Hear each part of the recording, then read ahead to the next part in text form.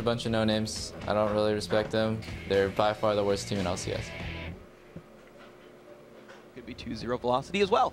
Yeah, this is really snowballing the wrong way for CLG. Oh my gosh, Doublelift taking so much first. The knockout from Zyra. Can Maple Street out lifesteal Chaucer, dodges the hook. Yes, he does. 2 kills picked up. Velocity still going on strong.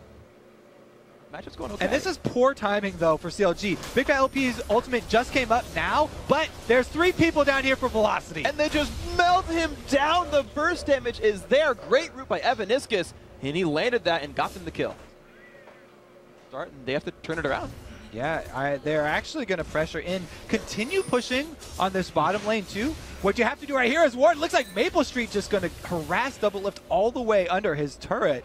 Barely misses the ult right there, but Doublelift in a very precarious situation. I feel like that's the only Draven player I've ever seen not just all in for a kill. Ooh, forcing the flash from Double, though, that's actually pretty rough for him. But like, he was one axe throw from getting it. Oh, Chris goes in, finds one right there, and they're going to go in on Big Fat LP as well. Gets the ball, he might get away from that one.